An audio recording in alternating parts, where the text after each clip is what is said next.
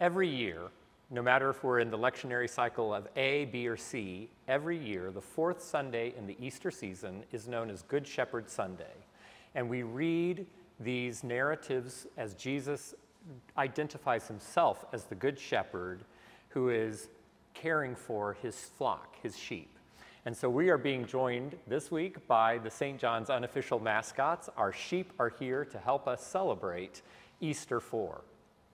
It's a very tender thing that Jesus identifies himself as a good shepherd, and that we read these well into the Easter season as we are starting to prepare for Christ, to read the passage of Christ's ascension, and then Christ being away from the early church in bodily form, but then passing on the Holy Spirit.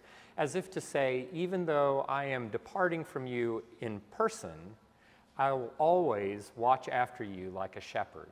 So it's a very tender time for us to have these readings. And of course, both the New Testament and the First Testament are replete with images of shepherds.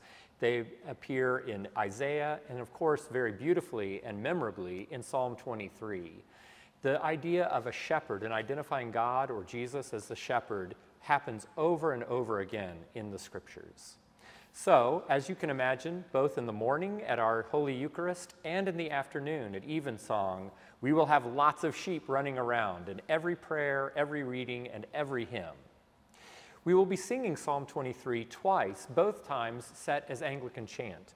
In the morning, we will be singing one of the pieces that gets the most positive comments of anything that the choir sings, and that's this setting of Psalm 23 as Anglican chant as it was done by Bobby McFerrin.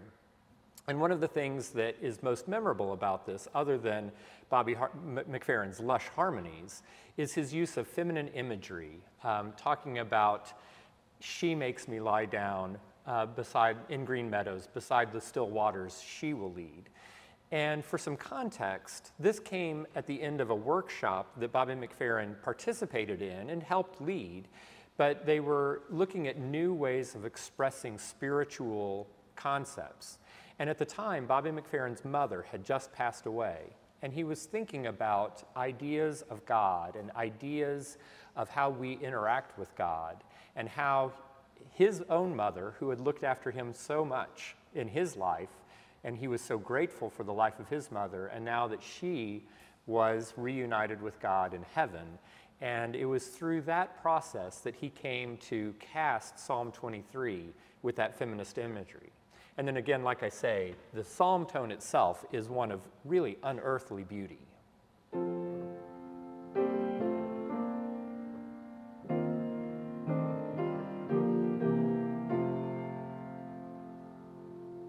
So we will sing that as the psalm on Sunday morning, and then at Evensong on Sunday afternoon, we will be singing Psalm 23 with the much more traditional Coverdale text, or the text that we're familiar with from the 1928 prayer book, kind of that Rite 1 text. And this is a setting that's also very frequently matched, a musical setting that is very frequently matched with these words by the 20th century composer Hilton Stewart.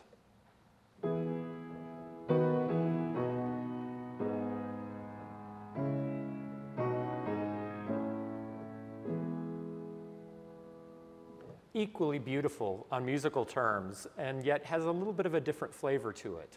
Both are unaccompanied, both psalm tones are intended to be sung by the choir a cappella, and really have a way of expressing these very familiar and beloved words of the psalm. As I say, we will be singing lots of anthems and hymns that talk about the shepherd, and among those, at the sequence, we'll be singing, this is a little fun fact of trivia, one of John Ross's very favorite hymns, one of the things that he hopes will be sung hopefully many years in the future at his memorial service, a piece that he feels like really sums up his spiritual journey, and that's the hymn tune, the American folk tune, Resignation, matched with the words, "My shepherd will supply my needs."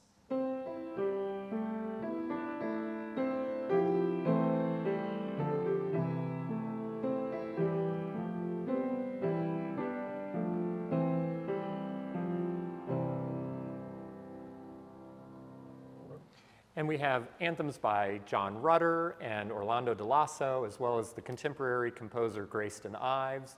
We have so much wonderful music. We hope that you will join us this weekend as we celebrate Good Shepherd Sunday with our service at 8 a.m., 10:30 with choir, and then back again for evensong at 4:45 in the afternoon.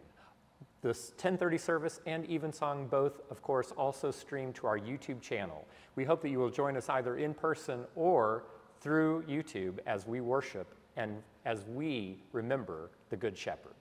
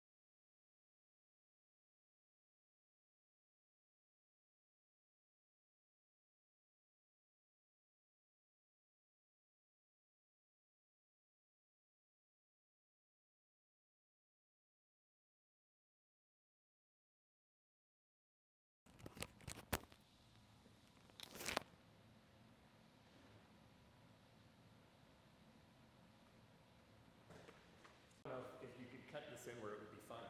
When I start playing one of the pieces,